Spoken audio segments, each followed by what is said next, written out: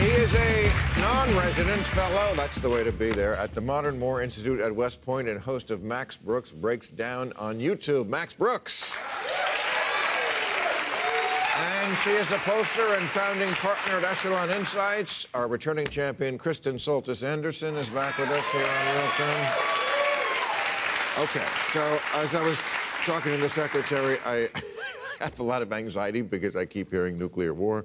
I keep hearing World War III, which we tried to book someone on the panel who had experience with World War III, but it hasn't happened yet, so we don't. But Max wrote World War Z. So that's why you're here. And also... We're in trouble. The Russian army has been fighting like zombies. Yes. So, but I know you were watching our show last week and you heard me say, why didn't Putin invade Ukraine when his boyfriend Trump was in office? I mean, Trump stood with him at Helsinki and defended him over our own intelligence agencies. So I was just asking the question, and maybe you do have an answer. Why not when Trump was in office? It would seem to be the more logical place. No, he didn't invade because he didn't need to.